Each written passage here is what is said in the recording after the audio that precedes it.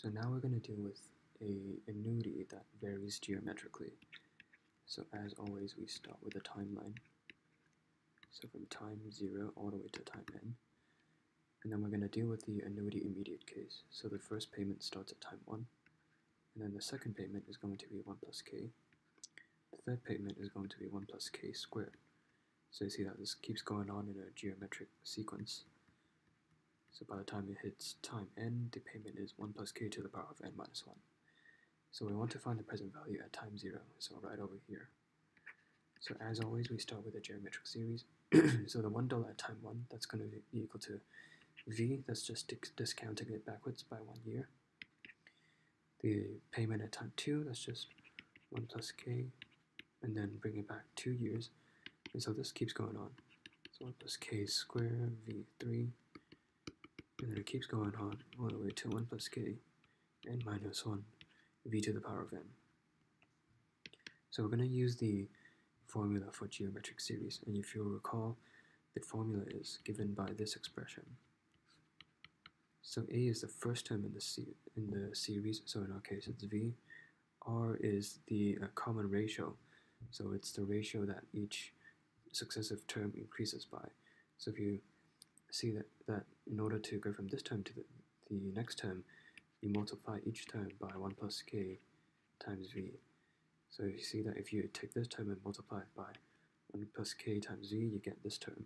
So it keeps each term is multiplied successively by this factor.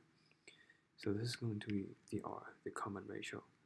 So all we have to do is just to substitute everything into this geometric series formula. So a, the first term, that's just v, and then 1 minus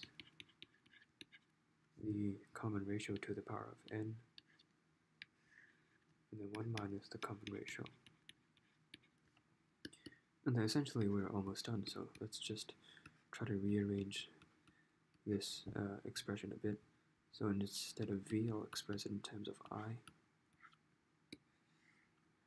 So same for the denominator. And then we can actually combine these terms. So instead of 1, I write 1 plus I divided by 1 plus I minus.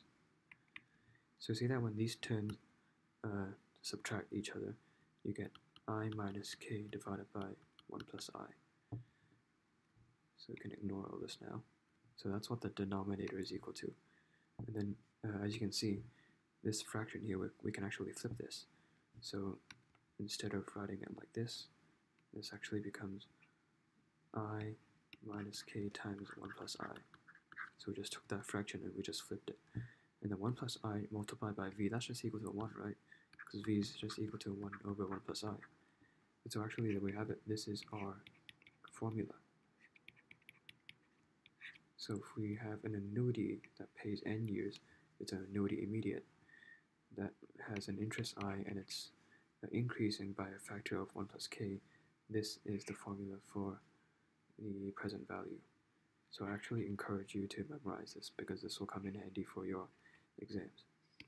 And then you see that when k is equal to 0, this formula reduces to 1 over 1 plus I n. So you see that if it's 0, the numerator over here is just equal to 1, and there's just I, so I minus 0 is just I.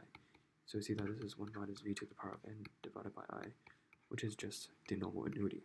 So this makes perfect sense, right? Because when k is equal to 0, each payment is just going to be equal to 1. So that's just the normal annuity immediate. So you see that this is just like an expansion of this original idea. And if you're asked to deal with these cases of annuities that increase geometrically, but you're asked to deal with payments that start at the beginning of each year, so it's an annuity due, all you have to do is just to multiply this expression by 1 plus I. So just remember, if you convert something from immediate to due, just multiply by 1 plus I. So that's why this expression is worth memorizing. So once you memorize this, you can pretty much deal with all situations.